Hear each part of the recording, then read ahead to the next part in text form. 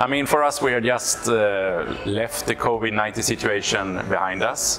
But during the COVID-19 situation, the relationship with Bangladesh has been very important for us.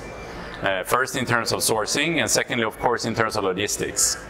And when we look at the relationship we have with Bangladesh, but also with the producers, it's worked very well. It's all about communication. And also that we have a fantastic team, local Bangladesh team for Gina Tricot here. So it's a coordination between the producers, our team, and the head office in Sweden.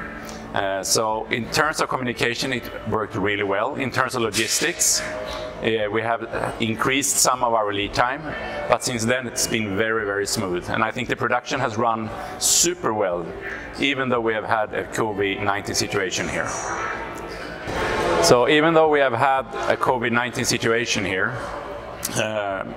me and Emma, we were able to travel here early or late last year, but early in terms of COVID-19.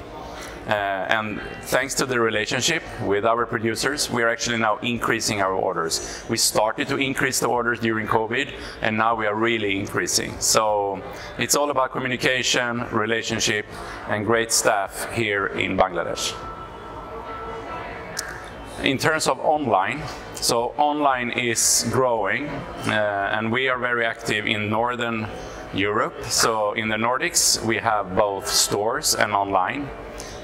During COVID-19, online really increased, but our online could follow and compensate for some of the stores that were needed to be closed during COVID.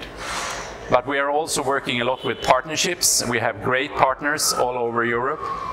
Like Zalando, we're also looking at other big players. So together with these players, Gina Tricot's online is now 30% of the total revenue. So we came, in the last few years, we increased double-digit year by year during COVID. And we are looking for double-digit growth also in 2022.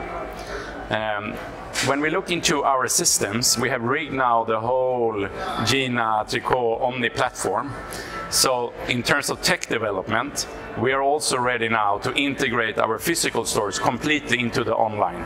Because we believe the customer journey will start online, and then we don't know where it will end. Hopefully in the store or on our online, but it could also end with our partners. And as long as they buy Gina Tricot, we are happy. Thank you.